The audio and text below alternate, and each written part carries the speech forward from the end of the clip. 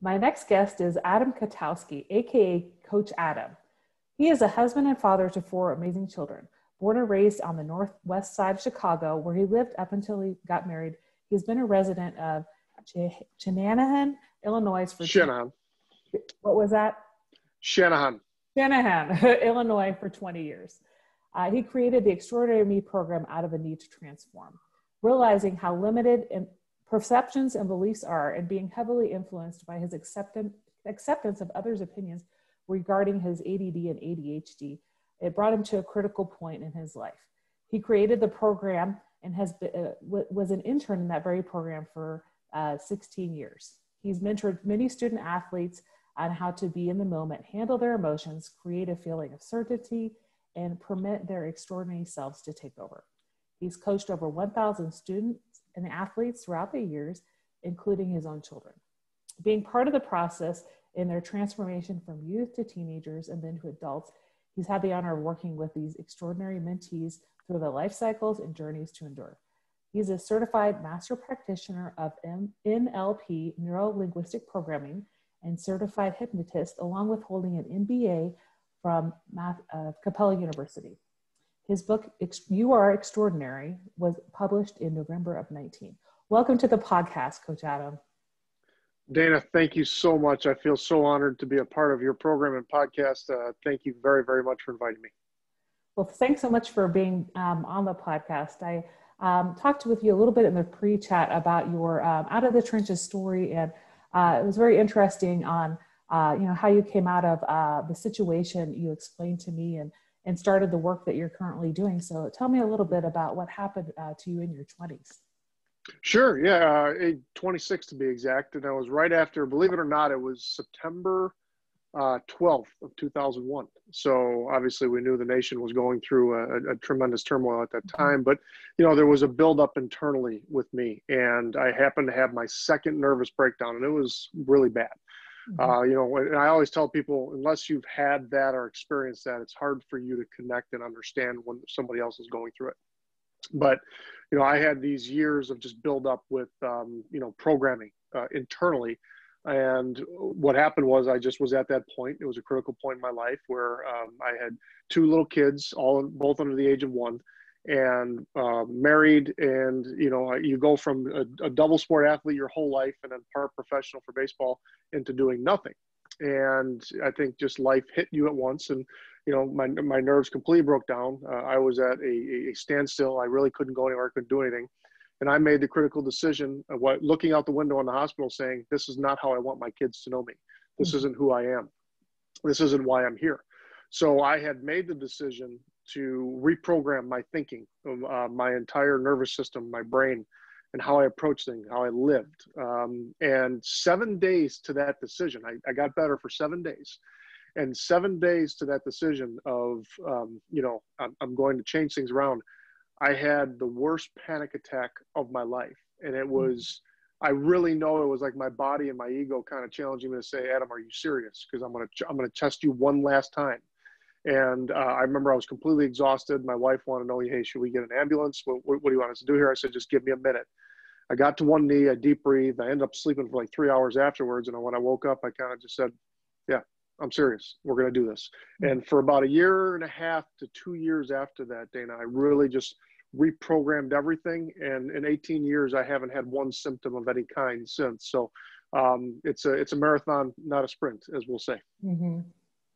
Yeah, that's so inspiring to hear how you were able to reprogram, work on those things yourself. There's so many youth today that are, having anxiety and increased anxiety, increased depression. And, at times in our lives, you're around the same age as myself, as you mentioned your age in 2001. But, we see, that, kids, we've had some of these things happen to us throughout our adult life, but we're seeing so much happy needed kids now and teens. And I think this conversation that we're having on the podcast will help listeners learn a lot about what you're doing to help those kids. And talk to me a little bit about what kind of books that you've studied and, kind of how you worked yourself out of that critical point. Well, I think there was a lot of it was self-driven. I mean, Mhm. I would whenever I had time. It wasn't Yeah. easy, but you ordered books through Barnes and Noble, you ordered books online, and you went to the library, you rented out books, and a lot of it was personal self-help. A lot of it was spirituality. A lot of it was NLP, neuro linguistic programming, and then that's what kind of pulled me into getting certified in that as a practitioner, master practitioner. Um, a lot of my inspirations were Wayne Dyer, Deepak Chopra, Louise Hay. These are all people who had a lot of challenges themselves and did the same thing. They were able to reprogram their thinking, reprogram how they viewed the world, and in doing so, a lot of transformation took place. So read a lot of books, did a lot of self discovery on my own, did a lot of practicing, and then I made the decision that NLP really sounded entertaining from the standpoint of I think this is something that could not only benefit me but could work with other people. So I took the practitioner training in Chicago, and then I met a wonderful, wonderful divine woman named Judith Delosier, who is still there today at NLP University in Santa Cruz, California. And she said, if you want to take it to the level you want to, then you need to come out to Santa Cruz where I was born, because I'll be out there too. And I did. I went out to Santa Cruz for a couple of weeks, excuse me, and I got certified as a master practitioner. And that was in 2003, and I've been using it ever since. And a lot of people think there's a lot of stigma with NLP because there's a lot with hypnosis and techniques. But NLP is very transformational. It's become a little bit more mainstream today. So a lot of people are using NLP whether they know it or not, and it's a very, very, very powerful influence that you can possibly use to work on your own beliefs, your own identity, and your own mission. And I did.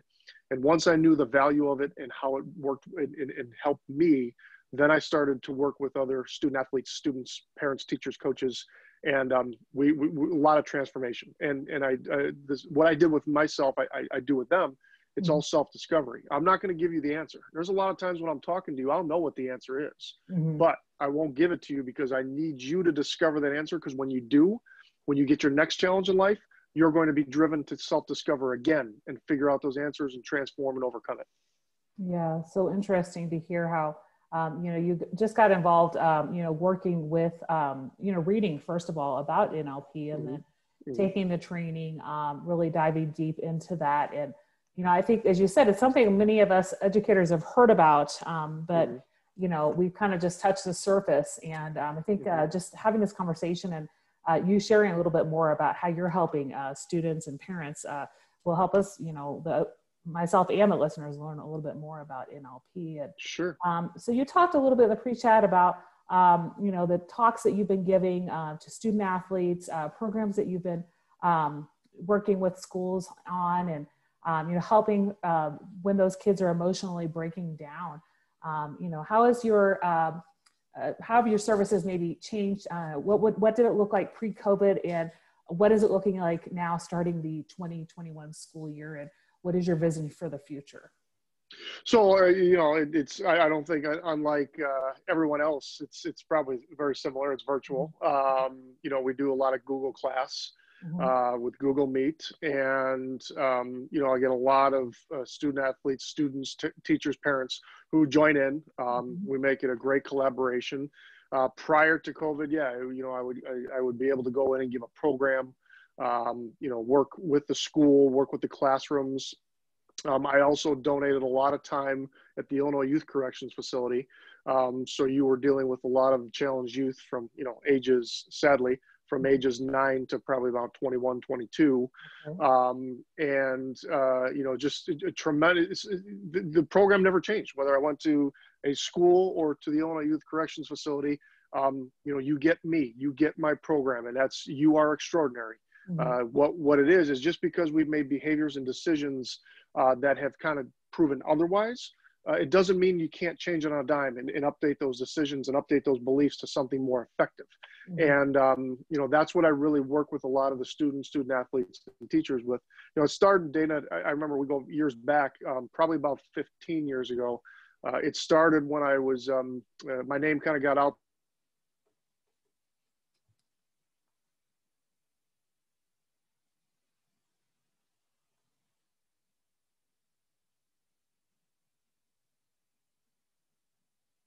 perform better than what they are.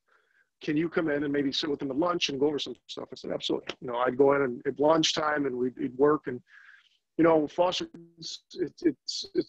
they question a lot of times if they're loved. They question a lot of times if they belong. Mm-hmm. And, you know, all I did, it wasn't anything miraculous. It wasn't anything anybody else can't do as a teacher or a professional, is value of themselves in themselves. And their grades were just skyrocketing, you know, because why? They cared. They cared about themselves, and then they cared about their performance in school. We all have that ability. It wasn't, again, anything magical that I would do. It's just we all have that ability for someone to help point out the extraordinary in each other. And in doing so, that's when you get the best out of everybody that you come in contact with. Mm-hmm. I think it's, you know, inspiring to hear how, you know, you're working with kids who have made those mistakes, who are in a correctional facility, but giving them that inspiring message and, you know, telling them how they can work through this adversity and, you know, work through challenges due to, you know, bad decisions in their youth. You know, have you heard any stories after the fact, years later, after you've gone to some of these correctional facilities, and what's happened to some of those kids that you've worked with in the past?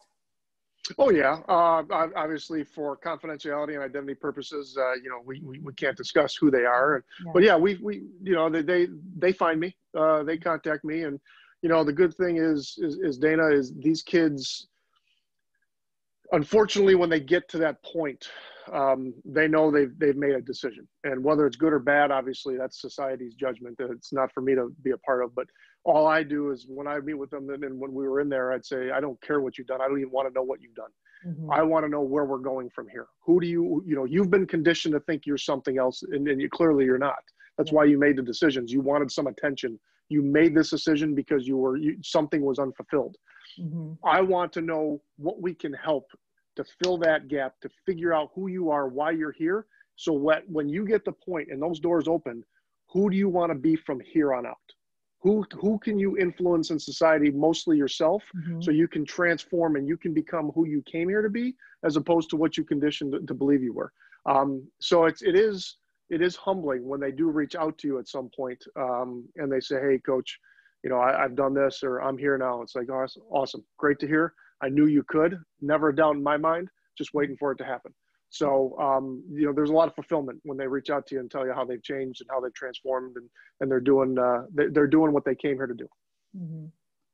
Yeah, because it's often those kids that have lived through those times, or, you know, have had an experience like that. They're the ones who will come and be those speakers, those inspiring speakers of, you know, living through adversity and, yep. You know, connecting with students. You know, they're maybe in their mid-20s, late 20s now, and connecting with students who are currently, you know, teenagers or younger. And, you know, when they can show that they've been able to make it through that, that'll help the younger generation. We Mm-hmm. talked a little bit in the pre-chat about, you know, the professional development that you've given to schools, and you said as well, you're giving a lot of this, the trainings, the sessions to parents and coaches. And is it all kind of the same type of curriculum, Your Extraordinary program, or do you cater it a little bit different when you're giving it to schools versus giving it to parents and coaches? Well, a lot of times, you know, parents and teachers will be there. I always invite everybody. So if a parent, you know, with the school permission, if the parent wants to attend, they're welcome to. When I work into a lot of the athletic program facilities with travel sports and competitive arenas there, the parents usually attend, and I usually get a lot of the parents saying to me, this really benefited me. You know, kids, to me, I've always said this, that kids work perfectly. What happens along the way is somewhere, somehow, and I don't point fingers, they were conditioned to think otherwise. Mm-hmm. So my job is to help them question some of their conditioning so that they know they're extraordinary and they can overcome some of the beliefs and conditioning that they've developed along the way. And it's not here to judge. It's not here to say anything's bad or you were in a bad situation, whatever it may be. It's more of say, okay, this is how you were conditioned and trained. This is how you developed your beliefs. I want you to question that. You know, I want you to question that because you're more than that. Mm-hmm. You just bought into this, that you're this limitation. It's not the truth. You know, we all have extraordinary capabilities, that we can do extraordinary things. You know, Society, unfortunately, has created this idea of the Hollywood mystique where you have to be famous, you have to have this, but you don't. You know, some of the most incredible, inspiring, extraordinary people I've met in my lifetime are quiet, humble, and just inspire people to do things that very few can figure out, and yet you'll never see their name in lights. Mm-hmm. You know, we all have this ability in us, Dana, and we just get it muddled because we are conditioned, we are trained, or we are educated in a certain way that blocks it. Mm-hmm. So really the whole idea is of the program, the Extraordinary Me program, to build on the identity, beliefs, and mission. Mm-hmm. You know, who are you? Mission is why are you here? And then the beliefs you have are supporting or limiting. The Mm-hmm. supporting ones are obviously doing their job already. The limiting ones are the anchor. They're holding you in the harbor. Mm-hmm. What we need to do is update the ones that are limiting you to something that's more supportive. And then in doing so, then you take off like a rocket. And then you come here and you do what you are capable of doing with your mission. Mm-hmm. Yeah, you said in the pre-chat that in your book, you point out how something that I took note of, your DNA is your DNA. Mm-hmm. Mm-hmm. But yeah, it's intriguing to me. Mm-hmm. Because you know, I've been blessed with a brother who's been in the Special Forces, retired in 2015, but was in there for 25 years. Mm-hmm. And you know, I got to meet some incredible people who served with him. And what you'll realize is everybody's a different height, a different weight, a different look, but they're all inspiring operators. They can do incredible things. Mm-hmm. So I tell people all the time, especially when I'm working with the kids, your DNA is what you got from your parents. Some of you are going to be short. Some of you are going to be tall. Some of you are going to be, you know, a little bit more heavy set. Some of you are going to be skinny. It's just how our DNA plays a part. But the DNA never determines. It influences, but it doesn't determine. Mm-hmm. Your extraordinary energy, your soul, what you are about, the true essence of you, that's what determines you. That's what defines you. So you use the DNA as your vessel. You use the DNA to get you, you know, to the places that you're going. But you know, your extraordinary self, who you are, what you're about, that has no limit. That has no definition. And when you really buy into that and you know that, then you stop seeing what you see in the mirror. You stop believing that this is as good as you can get, your limitation, and you start accomplishing what other people can't figure out, including yourself. Mm-hmm. Yeah, so great to hear how, you know, you're helping the kids who have those the limiting beliefs, and you're providing them with those beliefs that they can achieve great things, that, you know, despite, you know, their physical, you know, they might be, you know, shorter than average for a certain sport that they're playing, or, you know, not be the typical football player, but, you know, it's what's up here in your head, rather than you know, your makeup, your genetic makeup. And how do you help kids recognize this, especially kids with ADHD? Mm-hmm. Well, you know, I'm living proof of that. I went to an extremely, I call it the Ivy League of high schools here in the Chicagoland area. Still very, very popular for academic excellence. And I can tell you still today, I graduated in 93. I can tell you today that I had a 3.68 cumulative GPA for 4 years. That's a big deal. When you're in that caliber of a program, for me with ADHD and has an attention span of probably 35 seconds, for me to do that showed the effort and the work I put in. Now, standardized tests, not so good at, fully admit that. That goes back to that DNA thing. Me and standardized tests never saw eye to eye, but I never use that as a crutch. I never use that as, well, I'm not effective, I can't learn. No, I can learn. I have to work harder than other people, and I have to spend more time memorizing things, but I can learn, and I can also use this ADHD as a superpower. My superpower is feeling. I get a gut instinct about something instantly, right? So you can use your ADHD as a superpower, and you can figure out things through different vessels. When I work with kids, especially because I can connect with them on ADHD, I kind of teach them a lot of similar things. I teach them how to focus on feeling, using a feeling of confidence, we'll say. You know, I teach a thing called the circle of confidence, where I have them remember a time in their life when they knew they could do something and they did it. I don't care if it was learning how to fish for the first time, knowing that you could study a certain subject like math and you aced the test. You know, or you grow up and you become a mechanic and you knew you could disassemble an engine and put it back together, and you did. I have them go back to that time and relive like the play, the scene, and take on that feeling. And as you do that, you see them light up inside. You see them just come alive because they're confident. So I have them hold that feeling of confidence, and then I have them take it to other areas of difficulty or challenge. And then they'll realize that that difficulty and challenge lightens up. It's not as difficult as it was before because now they're approaching it with confidence. Even though it might not, they don't have the full map or the whole plan figured out of how they're going to do or accomplish what they're doing.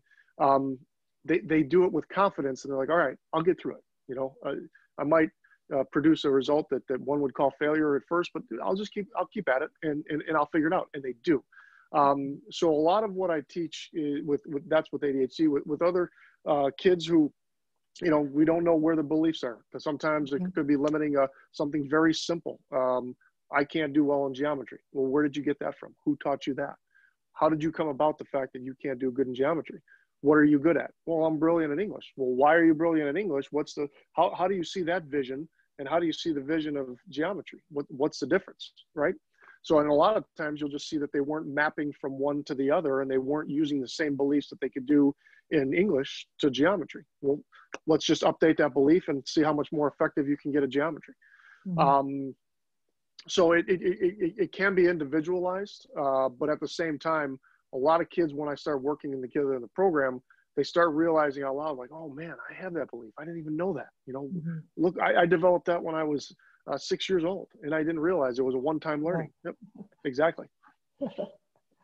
Yeah, I mean, you know, I think just myself, like I had a limiting belief. I think when I was younger, I couldn't sing because neither my parents could sing very well. But you know, I really got involved in choir in high school, and you know, sung throughout my adult life, right? And you know, I had that limiting belief, right? If somebody in your family, it's often coming from your family. If they're not good at something, well, you can't be good at it either, right? And, right. I think you know, trying to instill in your own children like things that they might be good at that maybe you weren't so good at, or you know, helping them pursue their passions is always you know, the best thing you can do as a parent. And I think that leads us a little bit into you know, what parents can do, parents especially who are educators, but both teachers and parents, what they can do to support students who are going through a lot of you know, trauma right now, that, you know, it was also present before COVID, but much more so now, you know, because as educators, we're often the only ones, you know, that can support students who are dealing with a lot of challenges at home. And what would you advise those educators, and especially the educators that are also parents, in maybe, you know, identifying some of these students who maybe who are athletes and who you know, are dealing with a lot of pressures, and you know, we want to be able to stop any you know, attempts, because often there are suicide attempts. It does lead to that at a certain point when kids are under so much pressure. Well, I have that's a great question, Dana. And I have a formula that I use for that. It's called discouragement equals adversity minus purpose. Okay. Now I want you to think about this.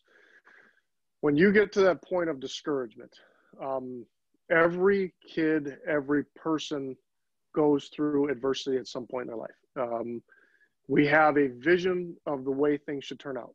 I can tell you right now, there is not one person on this planet who predicted COVID back in 2019 to say that it's going to decimate economies, that it's going to decimate the way we do things.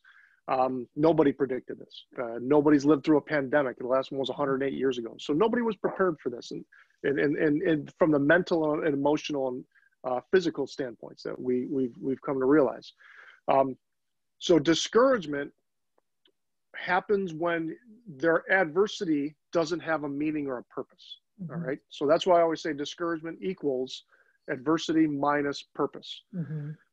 What we have to do as parents, teachers, coaches, educators is we have to help these kids discover the purpose to their adversity. Mm-hmm. All right. When they know that their adversity has a purpose and a meaning, then they don't get discouraged. Mm-hmm. They get discouraged when they don't realize that their adversity, the things they might be going through that are very tough, doesn't have a purpose. But when it does, when our role is to help them figure out that there's a why and a purpose to their adversity, then they can actually find a new hope, a new beginning, even though what they've gone through has been possibly horrific, possibly, traumatic. Mm-hmm. We don't know anybody's life until we've been in their shoes. And that was one of the biggest things I learned back when I had my nervous breakdown. My wife, who's in the medical industry, just looked at me with four heads. She couldn't understand what I was going through. And I didn't give her fault. I didn't give her blame. Mm-hmm. But I just realized at that point, that's why I took on NLP and the coaching and mentoring role that I've gotten into, is because I said, all right, now that I'm working on me, who else is out there that needs help like this? Mm-hmm. Who else is out there that is struggling, that has no voice, that doesn't know where to turn? And a lot of what I do, Dana, is I hope to inspire so many teachers and educators to realize they might be the only person that gives this kid purpose, that helps them discover purpose and meaning to the adversity they're going through. Mm-hmm. And if you can do it, which we should do it without judgment, if you can do it and they are free and open to talk to you, and are, one of my greatest gifts is when any student or student athlete says, I've never told anybody this.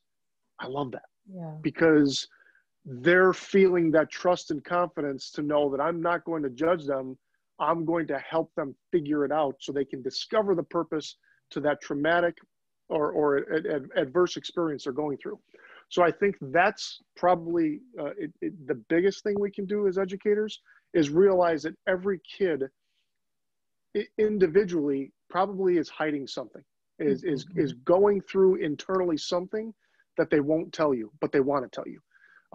So we got to figure out a way collectively and individually to help these kids discover their purpose to their adversity so they don't get discouraged.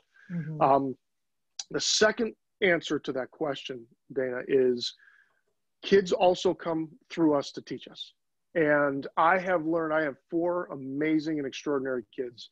All of them have taught me something unique and collectively about parenting, mm-hmm. that I realize more today at age 45 than I did when I was 25 and I had my mm-hmm. first kid. That guess what?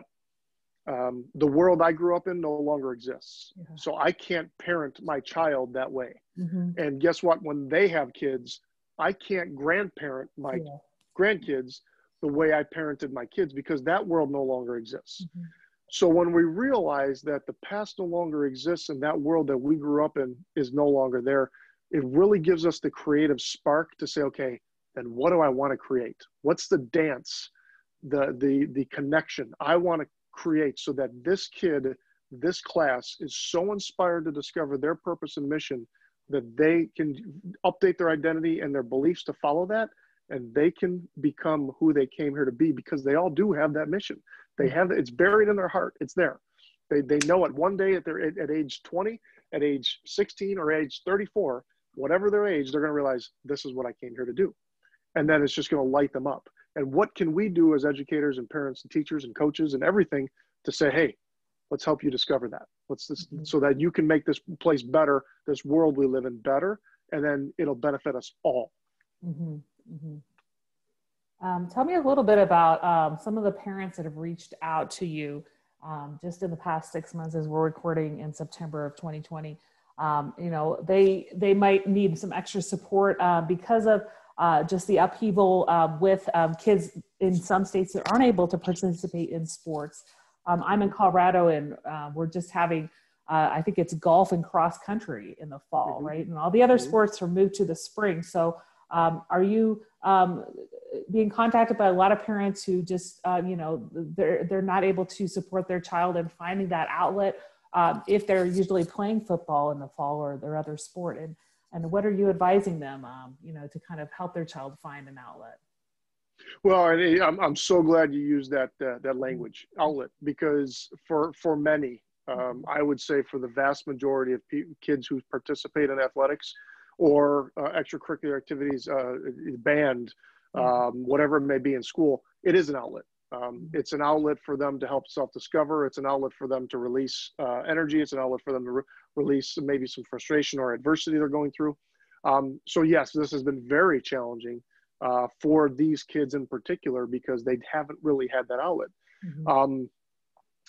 This is really a critical time where we're learning a lot of things. And Dana, again, I can't thank you enough for having me on, because I think it's the opportunity for every parent, teacher, coach to have that self-reflection in the mirror and say, what can I do to help these kids get the outlet? What can I do to help them let their creative spark come out of them to realize that they matter?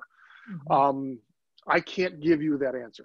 That's one of the few things I can't do, because you know what? You as an educator, you as a parent, you have to discover that internally yourself to realize what motivates this kid, what inspires them. When you use the language outlet, I used to think that I used to play sports too as an outlet, because there was a lot of things like everything going on at home. And then I realized, no, it wasn't. Part of it was the outlet at first, but really what it was is I was discovering my extraordinary. I was literally letting that out, that when my extraordinary self was as best as when I was participating in sports. I was never out there to dominate anybody. I just wanted my best to come out when I performed. So that's how I practiced. That's how I competed. And kids really have that in them too.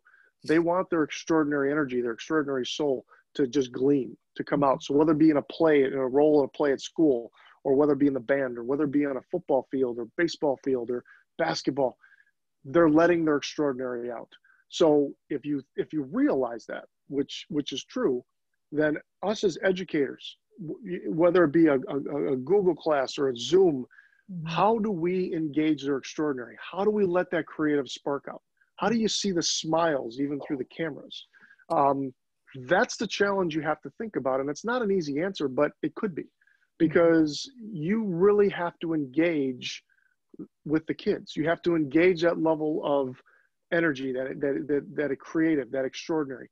The means are there. You know, you might be watching a movie, you might be watching a documentary, you might be reading a book, and then you get a just extraordinary idea saying, that's it. That's what I'm going to do with the kids. That's what I'm going to get creative with and see how they can bring their extraordinary out. So I think it's vital. I don't have a specific way, or I don't want to give you a specific way, because I think this is where the creative spark of the teachers and the administrators, the coaches, teachers, parents can really find ways, because it is a challenge right now. We're in Illinois, so we have a lot of restricted sports. Football is being moved to the spring, which has never happened in history. So there's a lot of frustrated kids. And to answer your question, yes, I'm working with, I'm very booked right now, but I love that, because I get to do what I get to do, which is help them find their extraordinary. But we are, you know, I'm very booked, and I know there's a lot more kids that aren't reaching out that really need you as a mentor to help them through this process. So our time right now is very vital in getting creative and finding expressive ways for them to bring out that extraordinary. Let's pivot a little bit to talk about some of the stories that you feature on your podcast, the Extraordinary Me podcast, and kind of what got you started with that, and you know, maybe a few guests that you've had that you would like to highlight. Absolutely. So the Extraordinary Me program podcast is very simple. It's ordinary people who choose the extraordinary.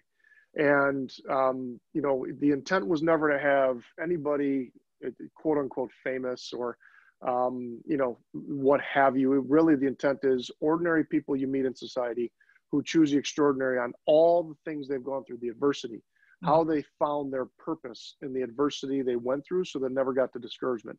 They used it as fuel for something else. So my first guest, Pearson Gibbous, young man at age 17, a heck of a baseball player, gets diagnosed with a very, very rare form of cancer. Instead of saying, why me? He used the phrase, try me. And he used this through, a lot of the adversity he went through in treatments. And, you know, Pearson today is back playing college baseball. He's just an extraordinary young man.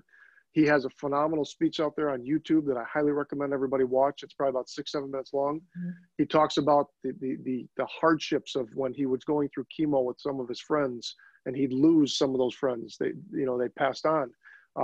So he holds their memories with them as he plays today. So when he questions, should I go work out today? He's like, yep, let's go. I'm not, you know, I got to keep their memories alive. And on top of that, I've got to prove that, you know, I've been given a second chance. I'm going to use this to prove, you know, the extraordinary comes out of me too. Another fantastic guest is Bailey Kachuk. Bailey came to me. She was about, 14, 15 years old. And she was done with gymnastics. She did not want to participate anymore. She was just at that tipping point, and her parents called me and said, hey, listen, she's a phenomenal gymnast. If she wants to quit, we understand, but at the same time, we just want to know why. Mm-hmm. So I worked with Bailey for now, it's been 10 years. Bailey is a 2-time national champion at Wisconsin Oshkosh.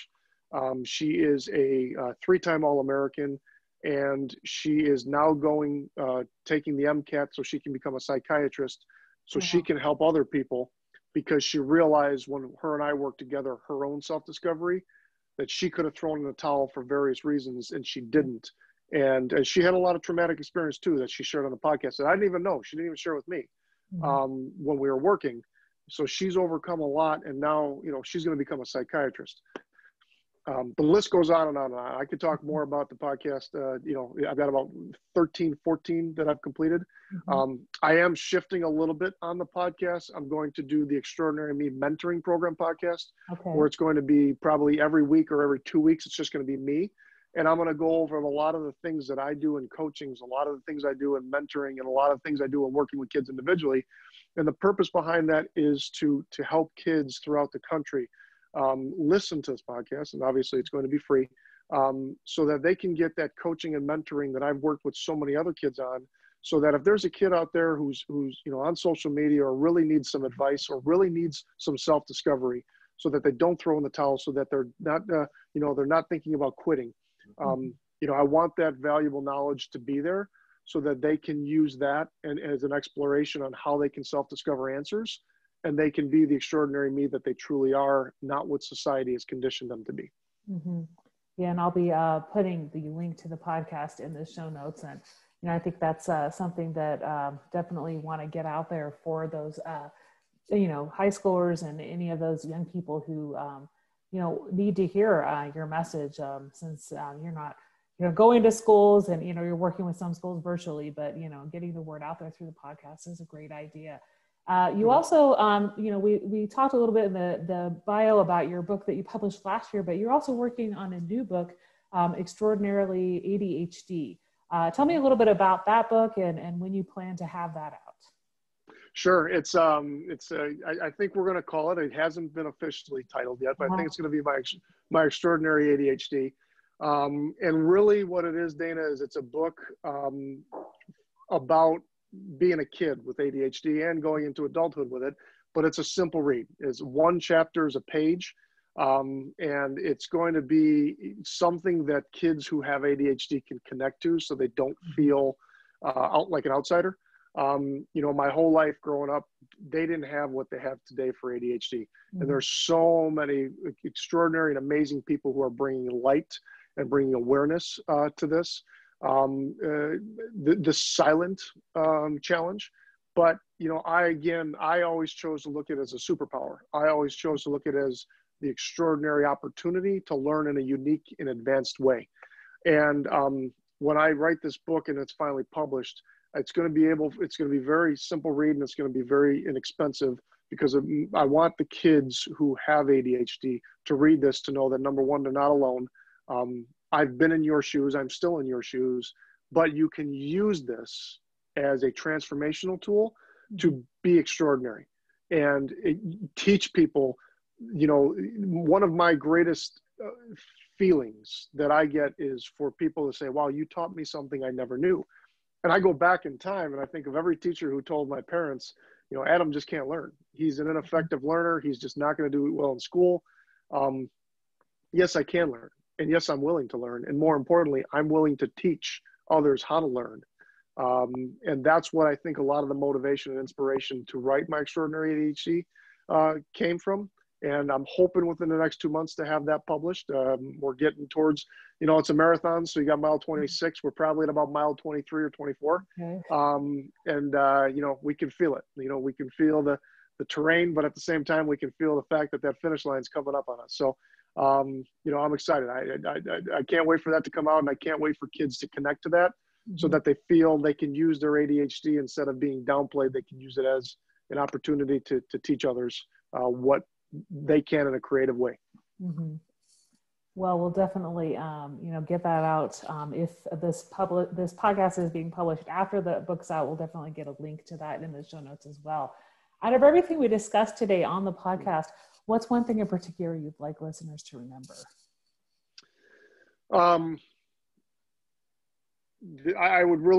I'd say it's twofold, Dana.